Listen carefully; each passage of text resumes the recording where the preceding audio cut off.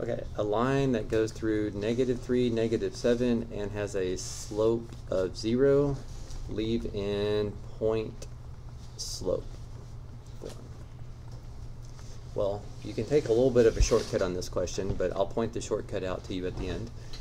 Like the last question that you guys asked, if you know what point slope form is, plug the y value in here, plug the x value in here, and you're subtracting each of those, so that's going to change what it looks like the sign is, and then plug the slope in there.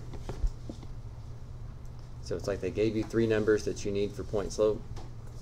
Now technically 0 times anything becomes 0,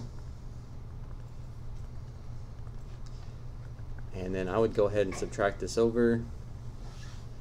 And the shortcut that you could have taken, if you realize this, and it's okay not to take the shortcut on this question, although I think it is still helpful. Really, as soon as you see this, the only type of line that has a slope of 0 is a horizontal line,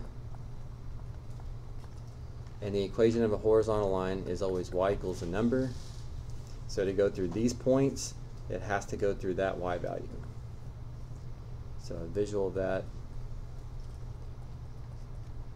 If it has to go through -3, -7, and it has to be a horizontal line, that would have to be y equals -7.